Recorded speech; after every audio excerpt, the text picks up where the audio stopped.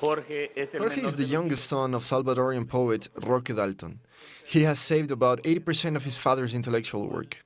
Roque Dalton was murdered in 1975 by his own partners in the Revolutionary People's Army. 43 years later, the murder case will be reopened at the family's request. We still don't know where his remains are. So for me, for my family, and for my dad's closest friends, this is incredibly painful, because it hasn't ended. My dad is not in peace, and neither are we.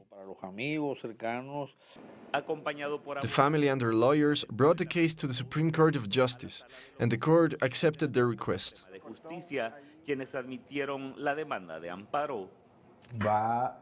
This is for the prosecutors to investigate and to make another request to process the case. Our mission is to undo the injustice committed against poet Roque Dalton.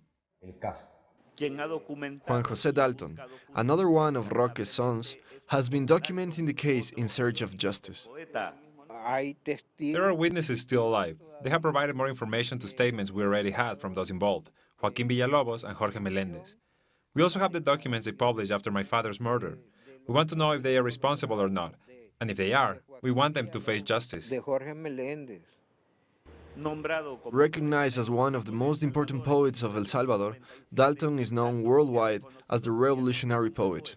His family waits for the case to be solved and to finally find his remains.